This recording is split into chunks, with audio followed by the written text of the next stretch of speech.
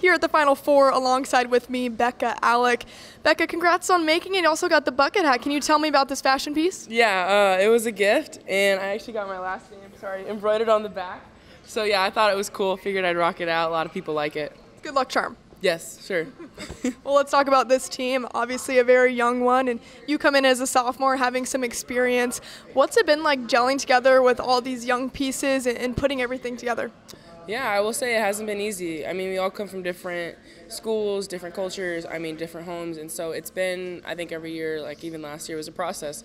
And so it's been really fun just to work and grow with each of these girls. Mm-hmm. What do you think's led to such success this season? Could you pinpoint it on anything? No, that's the hard part. We've gone through so much together. We've had Brazil, we had the Memorial game, just tough matches in conference. I mean, there's been so many different moments that have brought us together. Mm-hmm. I honestly don't think it's been one big thing. Mm-hmm. Especially with this matchup against Pitt, a very defensive team, and yes. number 1, number 2 defense. How important will that be? It's going to be everything. You always hear it, and it even applies in volleyball, that defense wins championships. And so just sticking to what we know, sticking what Nebraska Volleyball is about, it's about being a defensive team, because that's where your heart and hustle is going to show, and that's how you're able to out-team the person across the net. And so it's going to be everything tomorrow night. When you think back to last year and not making it out of the Sweet 16, how much does that fuel you? It's everything.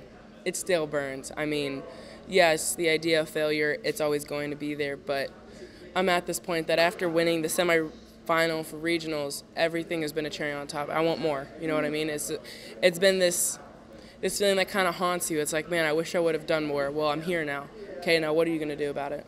I know Harper Murray said that she's kind of dedicating this season to you and getting to where you want to be, which is obviously a national championship. Right. What does that mean to you that those younger girls recognize that and want to do it for you too? It breaks you down a little bit. I mean, it's really cool just how far me and her relationship has come over this season. It's been really cool, and just to hear that from her, it means a lot. It means a lot. Bekka, anything you're looking forward to throughout this trip? I mean, we're going on a boat tonight. Apparently there's a yacht, and so we get to dress up, look all cute and pretty, so that's nice, just to kind of break up the trip. I mean, these kind of opportunities are really cool, and again, it's nice to hang out with everybody outside of the gym. Well, soaking in, especially in your bucket hat. Congrats on getting here. Thank you. Thank you.